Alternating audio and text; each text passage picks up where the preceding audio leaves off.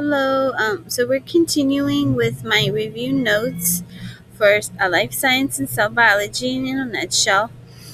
Learning about the role of cholesterol in the membrane of cells. So, since cells are mostly comprised of phospholipid molecules, shown here is with the blue and the two tails, the blue bubble. The blue round bubble represents the polar uh, head group of the phospholipids, the phosphate group, as well as the alcohol group attached to it. And the two tails are the which are bound to the polar head group via the glycerol backbone. They are two fatty acid tails. So between phospholipids, you have cholesterol molecules in the membrane. And the function of the cholesterol molecules, which is a steroid, is the following. Um, Cholesterol is interacts with the phospholipids because it is bipolar. Just like phospholipids, it has a polar head group. It has a hydroxy group um, interacting with the polar end of the phospholipid. Um, so the phosphate and the one of four amino groups, which we learned about previously. And then the four cyclic rings, 3 6 carbon, 1 5 carbon, and a long hydrocarbon tail, which are comprise the nonpolar end of the cholesterol molecule, interact with the two nonpolar fatty acid tails of the phospholipid. So in the bilayer, this is how the molecules interact. So the hydrophobic ends and the hydrophilic ends interact together. So the cholesterol molecule increases stability of the bilayer membrane due to its and it increases the fluidity of the layer. So stability is increased because the cholesterol reduces lateral movement of the molecules of the bilayer and controls permeability of the membrane to molecules within the bilayer with its polar OH groups attracting the polar head groups of phospholipid. It holds the membrane together, increases its stability, preventing it from breaking down under stress, such as at high temperatures. So it increases the integrity of the membrane. As well, it it increases the fluidity of the layer because of its nonpolar aspect, because of its nonpolar uh, um, fused rings and the hydrophobic tail.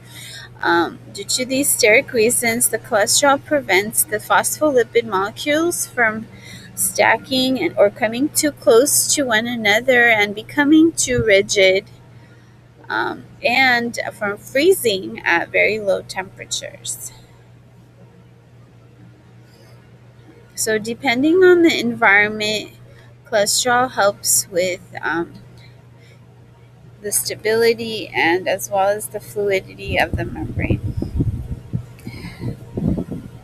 Fats provide energy as well, insulation, storage of fatty acids for many organisms. Fats may be saturated, having single bonds, or unsaturated, having double bonds.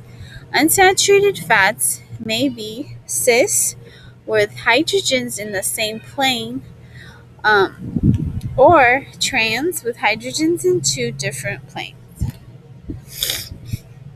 So again, saturated having single bonds, unsaturated having also double bonds within the chain. Example is olive oil, which is an unsaturated, monounsaturated, has a single double bond, whereas canola oil, a polyunsaturated has more than one double bond. Omega-3 fatty acid, omega-6 fatty acid are essential for human biological processes. They must be ingested in the diet. They cannot be synthesized. Fats have important functions. Many vitamins are fat-soluble. Fats serve as a long-term storage form of fatty acids and act as a source of energy and provide insulation for the body.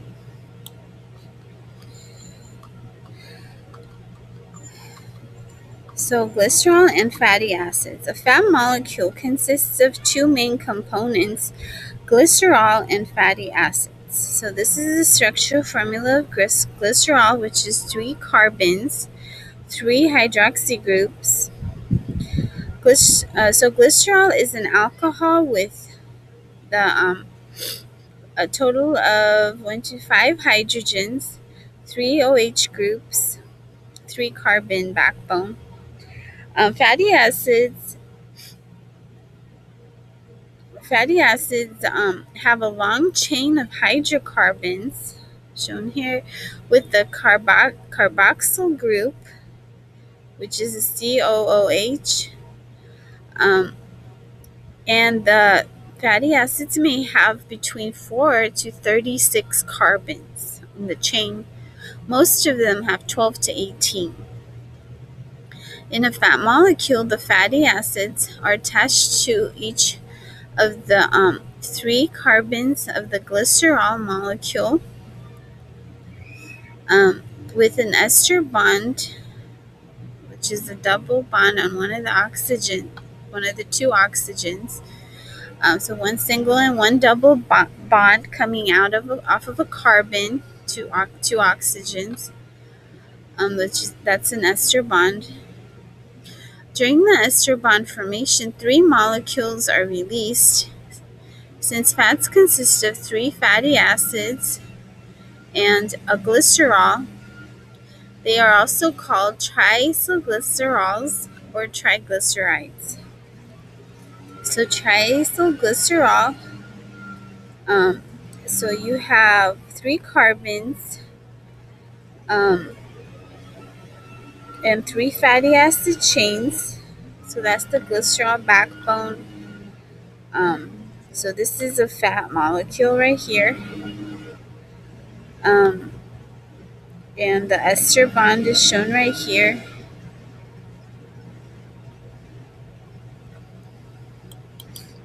So the hydroxy groups are in turn becoming ester bonded fatty acid tails. So triacylglycerol is formed by joining 3 fatty acids to glycerol backbone in a dehydration reaction. 3 molecules of water are released in the process. So that's how the ester bonds are formed. So saturated versus unsaturated fatty acids. Again, fatty acids may be either un or saturated. In a fatty acid chain, if there are only single bonds between neighboring carbons in the hydrocarbon chain, the fatty acid is a saturated chain. Saturated fatty acids are saturated with hydrogen, since single bonds increase the number of hydrogens on each carbon. Stearic acid and palmitic acid are commonly found in meat, are examples of saturated fats. When the hydrocarbon chains contain a double bond, the fatty acid is unsaturated. Oleic acid is an example. Most unsaturated fats are liquid at room temperature, are called oils. If there's one double bond, it is a monounsaturated, for example, olive oil. If there's more than one double bond, it is polyunsaturated, for example, canola oil.